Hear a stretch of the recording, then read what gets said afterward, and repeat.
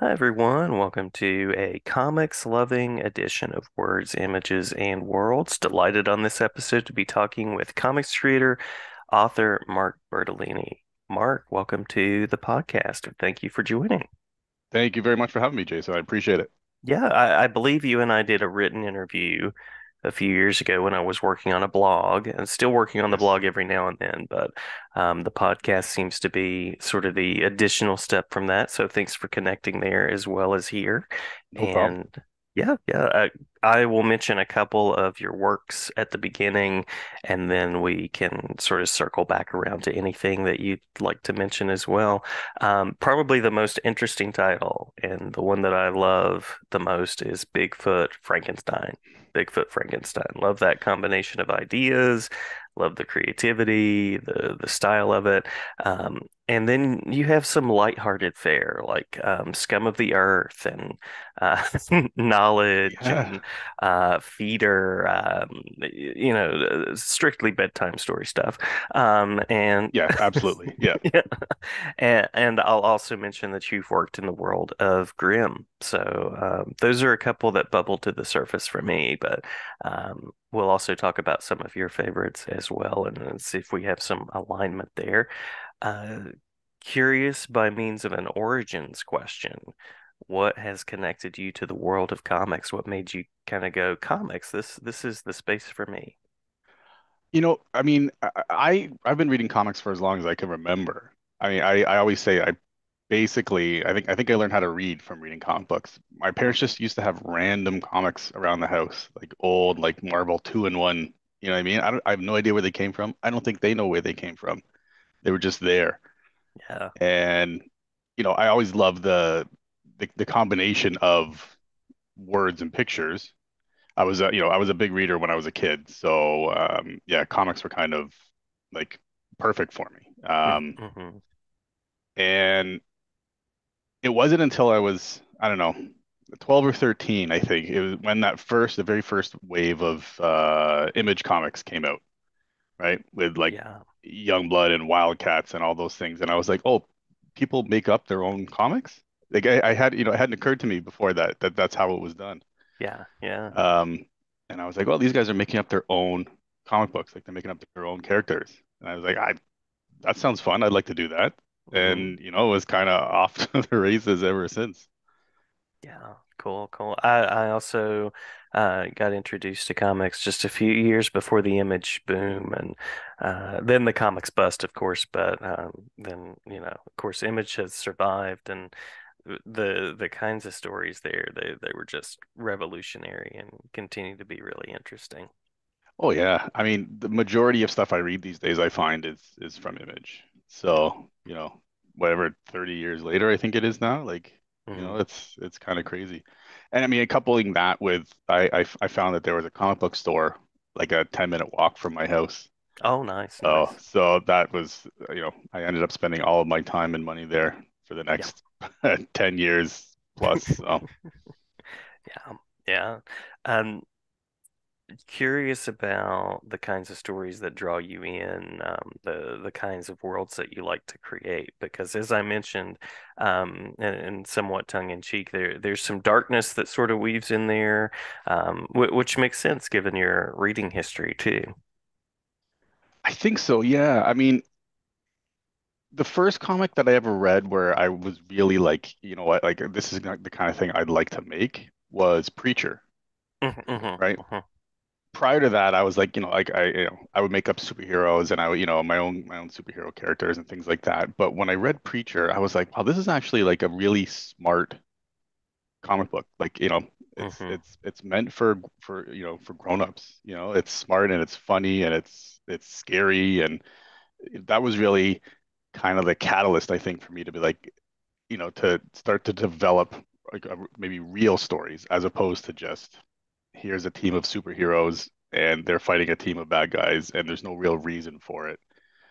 That was very much those Image early days where there wasn't a whole lot of story. It was just a lot of flashy art. Oh yeah, yeah, absolutely, yeah. Um, Now, I mentioned several titles of yours, Yes. but any particular favorite experiences so far for you that you'd like to mention? Well, I mean, you mentioned Bigfoot Frankenstein, which is one of my favorites. It was such a pure collaboration between me and Vernon Smith, the Mm-hmm. artist. Um, just because of like the kind of tongue-in-cheek sort of, it was a more lighthearted story, and it was designed that way. It was meant to be, it was something that I hadn't really done before, doing something that had a little, where the stakes weren't so high all of the time. Um, and just working with Vernon in that, I would give him the ideas, and and he would illustrate it, and he also lettered it. But I was going back in and adding all of this fourth wall breaking stuff that happens throughout the whole book, Mm-hmm. to the point where as I'm writing it, I'm laughing, like I think this stuff is funny, and I really hope it connected that way with readers as well. Mm-hmm. Mm-hmm. But yeah, Bigfoot Frankenstein is definitely one of my favorite books of my own. And the other one is the Argus. Oh yes, yes. Uh-huh. So the Argus was an idea that I had had, oh God, probably 20 years ago. And it went through a lot of different permutations before it finally, I was finally able to get it out into the world. But it's another one that's right up there for me in terms of, I hate to say like my high watermark, because I would hate to think that that's my peak, but as it stands right now, it's one of my favorite things I ever wrote. Yeah, yeah. And it felt smart to me, and I I don't always feel that my own work is that smart sometimes. So um you know there's a lot of guys getting punched in the face in my comics. So yeah, the Argus really felt like a bit of a different take on my normal work. So Yeah, yeah. Well, and for what it's worth, I know people are sometimes their own worst critics. I just read yesterday that Gary Oldman said his performance as Sirius Black was like mediocre, and I'm going, what? wow. So, as the artist, uh, yeah, I appreciate your work. So, yeah, and sometimes we're our own worst critics in that way, but the Argus definitely stands up for sure. Um, so you mentioned those collaborations, and I'm curious about people along the way that have kind of been helpful from the creative journey as a reader to now crafting these visual worlds in comics. Like in terms of like people that I've worked with, I mean, Or uh, supportive folks along the way as well. yeah, I mean, I guess the first one would be my wife, who always Hmm. encourages me, even if she maybe doesn't really understand what it is that I'm doing. She's not a big comic book fan, but she's very supportive and encouraging and doing what I do. Um, I've been really lucky that I've worked with a lot of really great artists, right? Like I have a lot of everything I do is a collaboration. Like I try to Hmm. include the artist's vision, the artist's ideas, because without them, I have nothing. So um, guys like Vernon Smith that I did Bigfoot Frankenstein with, Daryl Nickram, who I did the Argus Hmm. and Hmm. Feeder. He and I worked on both of those books together. Hmm. Uh, you know, uh, Rob Kronenberg's, who I did Scum of the Earth with. Um, Jerome Akem, who I did. You mentioned Knowledge, so he and I Hmm. did that. That was a while ago. We actually have a new book, a new graphic novel called The Man Who Shook the Earth, which is done. We just need to, 2024 is going to be the year that I find a home for it. Nice, Uh, nice. it's kind of like the I don't want to say my final word on superheroes, but sort of, in that it's like this kind of like almost pure distillation of all my superhero ideas, superhero loves Hmm. in Hmm. in one book. So I'm excited to get that out into the world. But yeah, I mean, really, I've been very fortunate to work with so many great artists who really bring, their very best, A game every time. Hmm. Hmm. Yeah, and I've heard from a lot of writers that talk about like that moment that you imagine something and then you share it with an artist and it comes back and you're like, oh, this is even better than what I imagined. So I would imagine you've had some experiences like that along the way too. Oh, absolutely. It's easy to come up with an idea. You know what I mean? Like ideas aren't the hard part. It's that, putting the work in to make the idea into something more is kind of is the actual work. But Hmm. coming up with just an idea, I always think to myself, like if I can get an artist to go, oh, okay, like that's cool. Let's do that. That's job number one, right? Is to get the artist excited about it. Because if the artist is excited about it, it's going to translate on the page, Hmm. and that eventually, a reader is going to feel the same way Hmm. because the artist is the first reader of anything that I do. So, um, if I can get them on board, if I can get them, to have a little bit of skin in that game, then I know we're, on the right track. Yeah, yeah, absolutely, absolutely. Um, Anything you mentioned that idea of like cultivating ideas and starting with the idea and building it. Anything about your process that you'd like to share, or kind of the what fuels the creativity? I don't know, excuse me. I don't know if I have an actual process, to be honest. I write down a lot of just random bits of information that I come across, interesting phrases or interesting words, and I email them all to myself. Hmm. And Hmm. every so often, I'll go through that list and I'll be like, I don't know what I was thinking about some of this stuff, and dump it. Then sometimes I'm like, oh, okay, that's kind of a cool idea, but it's not a story, right? So that stuff will sit there, and then eventually, you know, uh, if I'm lucky enough, another idea will present itself, and then it'll sort of combine with one of those previous ideas, and I'm like, oh, okay, that that's more than just two ideas. That there is a story in there somewhere. Hmm. Um, and then it's just a lot of digging around to try and figure out what that story is. Um, I'm better at it now than I used to be after, because I've been doing this now. Um, 2024 will be my 10 years that I've been getting published work done. So, Nice, nice. um, it's a little easier for me to recognize, I think, if something has some legs or not. Hmm. And I'm a little better at at forming ideas into something that might become a story one day. And I can hold a lot more of it in my head than I used to. I used to have to write it. Everything had to be written down when I Yeah. first started. Every piece of every information I had, I was the notebook king. I had notebooks, you know, piled up. I could have made a throne out of them.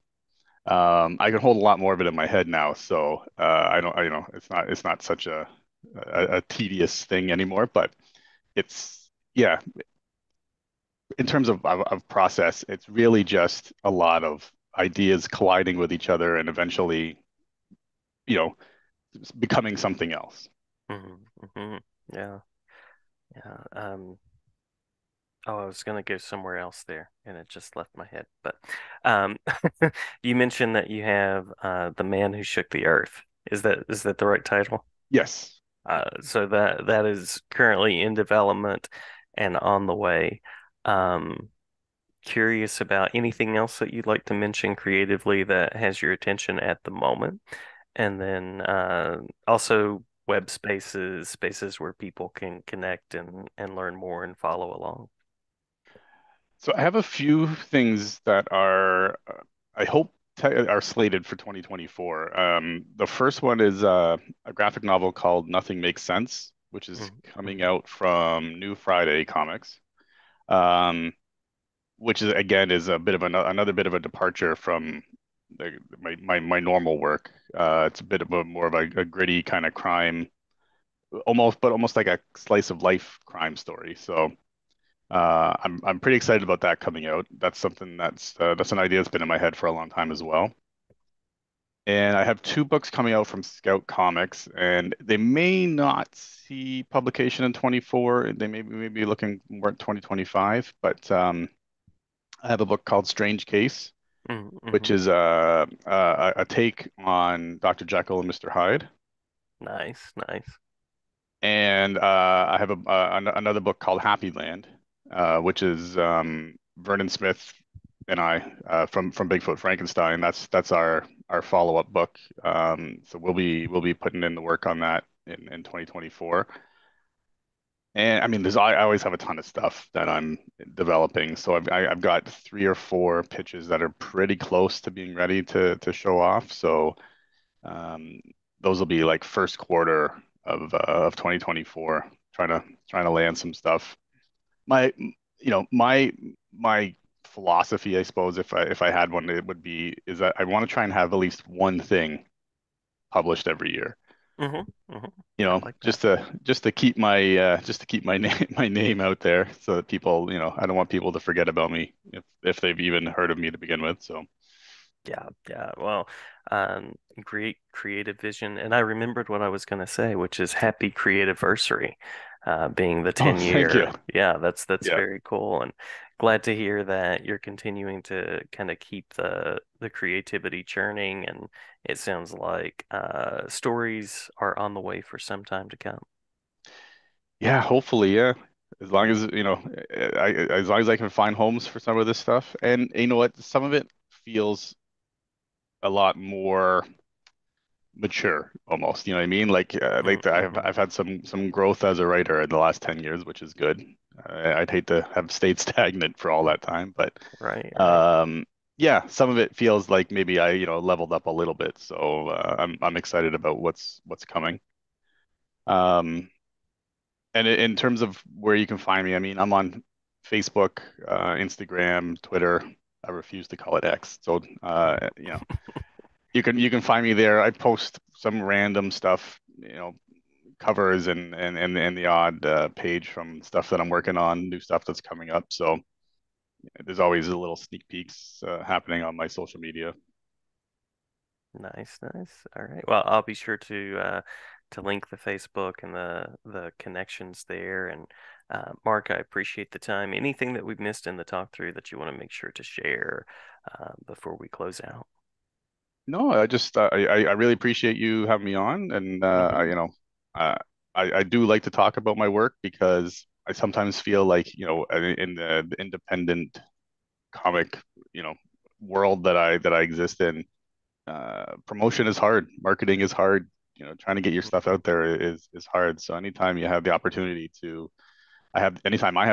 to talk about my work and hopefully point some new eyes at it, I'm always really happy to do it. So yeah, I really appreciate you having me on. Oh, my pleasure. Anytime.